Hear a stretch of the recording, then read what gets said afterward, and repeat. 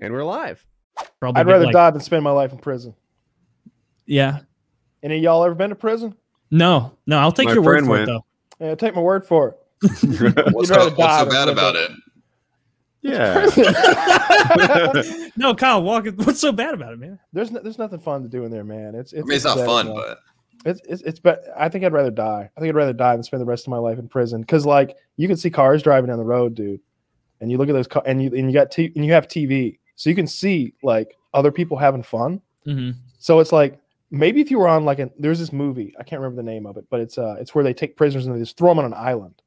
And on the island, there's like two groups of prisoners. There's ones that are like cannibalistic and hardcore, and the other, they're like made a peaceful community amongst themselves. I would prefer that to like just living within four walls with barbed wire around them. But because you can see those cars driving down the road, and even in those 60 days I did, we'd be sitting in the TV room, and you could look through those glass windows, and you could see cars driving down the road, and I'd be thinking like, man, they're probably going to do some fun shit. Like maybe they're just going to like Burger King or something, you know, or they're just going to like work. Like, but I bet he's got like, even if his job is like construction or like he's gonna be out in the sun today, like palling around with his buddies. Like he can drink a beer after if he wants to. Every word you're saying is exactly what it's like to work in a cube environment. Every once in a blue moon, I'd be driving at 2 p.m. I'd be like, what kind of magical lives do these people live? How are they outside at 2 p.m.? Don't they have to work? Where are they going? What are they doing? Is it a vacation all the time? Yeah. I'd rather die. I'd rather die than spend I don't think I could do 20 years. I think you know, when I was looking at sentencing, I was going to either run or kill myself if a certain year got laid down. I think 20 years, and I was either running and then killing myself or killing myself. It was one or the other. What was your plan? Like if they would have laid down and said, please stand, Kyle Lamar Myers, we're sending you away for 22 years, you know, or whatever the fuck it is. Like you obviously go home. Like, what's your plan? You must have had like no. The run. You run before you kill yourself. Where do you run first? Florida to escape the state? I was thinking you're fresh out of guns. No, I was thinking either Mexico or Canada.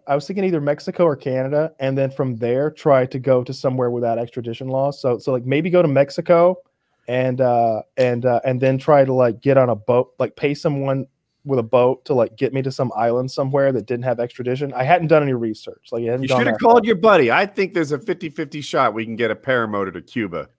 I didn't want to involve you in my federal escape plan, Woody. You got a family. You don't need to be alongside me in a boat. You know, we always need stories for the show. So you were facing 20 years, and then you only got 60. Essentially. So the way it worked, I've told this a bunch of times, so I'll be kind of quick about it. But like, they were charging me with a lot of stuff that I just wasn't even close to guilty for. But it's still like, do you go to trial for this? You know, so I pled guilty to like possession with intent to distribute, which I didn't do. I didn't intend to distribute anything. I just possessed. But I did that because I was being charged with so many other things like trafficking and there were all these because I owned guns, they were making each gun this enhancement charge that like each gun was adding like 2 or 3 years and up to 10 guns. And it was like crazy. So it was like 20 years worth of guns and then 10 years for supposedly destroying the serial number on a firearm, which had just been painted. It wasn't destroyed.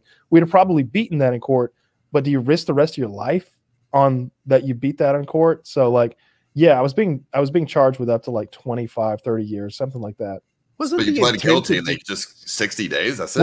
Well, we cut a deal so that I could plead guilty to 2 of the smallest charges, and they would drop all the other charges, which was their goal the whole time. That's how like district attorneys and prosecutors work. Like they charge you with like 100 years worth of shit because they want you to plead guilty to a year's worth of shit, which is what I did. And I could have gotten 6 months and like 5 years of probation, and they gave me 60 days and 2 years of probation. The intent to distribute, I thought that was like a Tinder date or something. Like it's not intent to sell, which is what most people hear when they hear distribute. Did I make that up? No, it's intent to sell. It's the same thing. And it was based on a text message on my phone where I wrote my girlfriend at the time and said, hey, you want to smoke a joint tonight? I literally like like I was like maybe filming a video or something, and like she was like at her job, and I was just like, hey, when we're done with this, let's get high tonight and like watch Trailer Park Boys and eat some Taco Bell. Like I literally said something like that, and they were like, aha, he intends to distribute some marijuana to his girlfriend. Wait, this all started from marijuana? Yeah, that's all. It was always marijuana. Yeah, I had half an ounce of marijuana. Are you fucking kidding me? 60 days for marijuana in federal prison?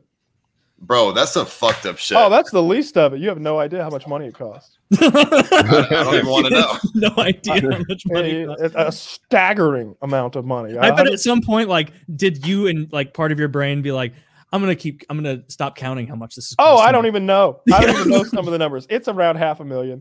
But it's for like lawyer fees and shit. Yeah.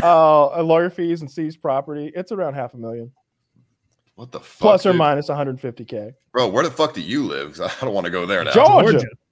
But it was federal charges. So they that's weird. That's so weird. Why though? I just don't get it. It's so weird. I don't either. Come on, Biden. Free our man Kyle. Ice. But anyway, yeah, I would rather die than do 20 years in prison.